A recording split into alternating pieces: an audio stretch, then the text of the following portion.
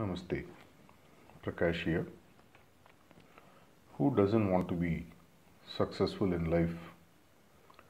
Every human being, whether rich or poor, or whatever social status you may be in, would like themselves to be considered as successful in one way or another.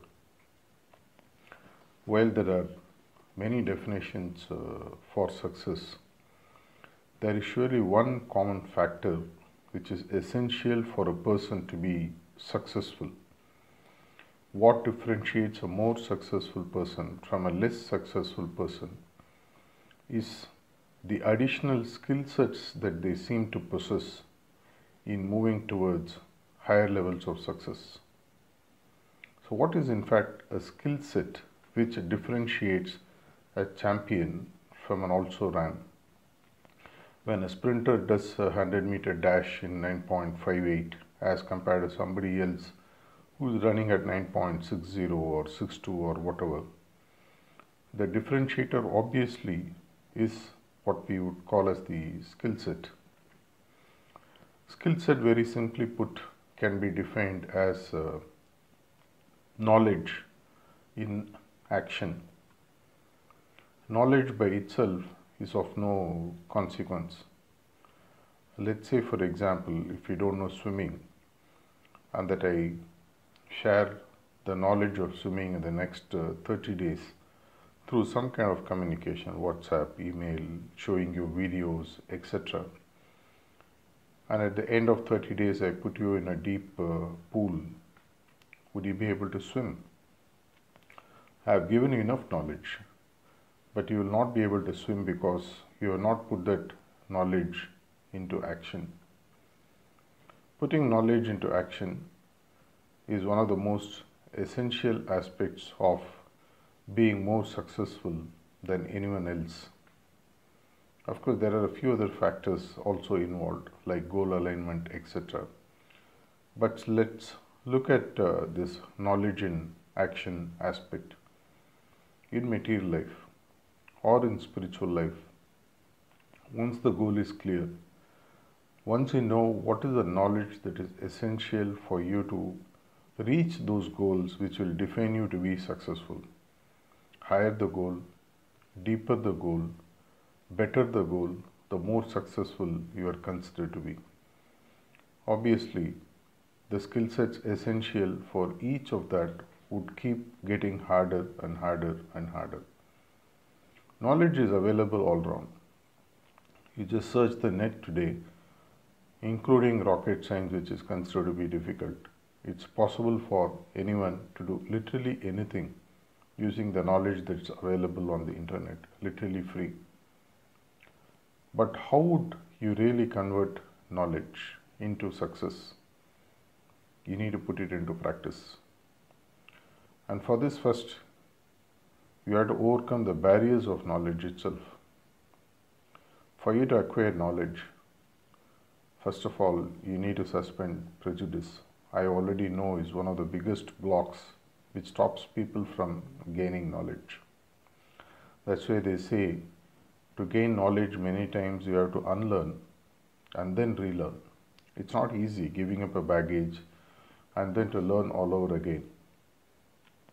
If you look at even a practice like meditation, where the gurus download you with so much of knowledge day in and day out, the amount of knowledge which in their view is essential for you to reach the highest level. But to reach the highest level, there are several rungs in the ladder that you need to climb. And to climb through each of the ladder, you have to be very, very, very clear what is your long-term goal, what is your short-term goal, what is your immediate goal. Let's say you are in the lowest rung of the ladder in spirituality. While your long-term goal could be the absolute highest of emergence, the lowest goal or the immediate goal could be for you to move from the first rung to the second rung of the ladder. Which means the knowledge that is available in the scriptures, in the talks, in the videos by the gurus and all those who have understood the process of reaching the goal may be needed for you but not immediately. What you might need is only for you to sieve through and find out what will take you from point 1 to point 2 and focus on that knowledge so much that you master it. And then once you mastered that knowledge, put it into practice. Any amount of knowledge, it's like cooking. I can read hundreds and hundreds of recipe books. Would I be able to become a good cook by just reading the books? I can take classes, I can tell people verbally how to cook, but I will never be able to cook myself. And the person who can't cook himself will never be able to really convince the other person that cooking is easy or cooking is good. The first practical question that is posed to him will be the biggest stumbling block for the teacher himself. Let's go back to this point. Once you have mastered that knowledge, overcoming all the barriers that stop one from learning, after that, the biggest challenge is in putting them into practice. That comes by what I say as knowledge in action. Once you keep putting that into action, the knowledge now becomes an experience. Theoretical knowledge is of no use unless you have experienced that knowledge. Now you have become an expert. Not only can you say that a mango is sweet or sour or whatever, you already know the taste because you have experienced by tasting the mango. And putting that knowledge into action is the way in which you develop that experience or taste. Once you have mastered that, then you look at the immediate next rung of the ladder. One size fits all doesn't work in any field, whether it's material field or spiritual field or any other field. You need to be very clear what is your long-term goal, your mid-term goal, your short-term goal, and then find out which knowledge is essential. Many times it is in your ability to say which knowledge is not essential, which is more important than knowing what knowledge is essential at all. Once that is done, and by putting them into repetitive action, you get a mastery over that aspect where you want to be successful. That way you keep moving up the ladder. That's why one gentleman very beautifully explained, knowing and not doing is as good as not knowing at all. Knowing and not doing is as good as not knowing at all.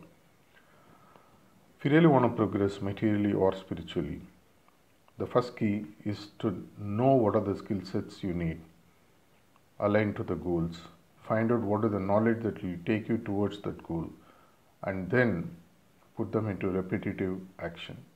The moment you do that, you master that aspect on which you want to be successful. And then you redefine success by redefining your goal to a higher level, a deeper level. And then you keep progressing. I wish you the very best. I hope you have really got the clarity on the difference between what is knowledge and what is knowledge in action, which will take you towards the goal, whether in material or spiritual progress that you are looking at. Wish you the very best. Thank you.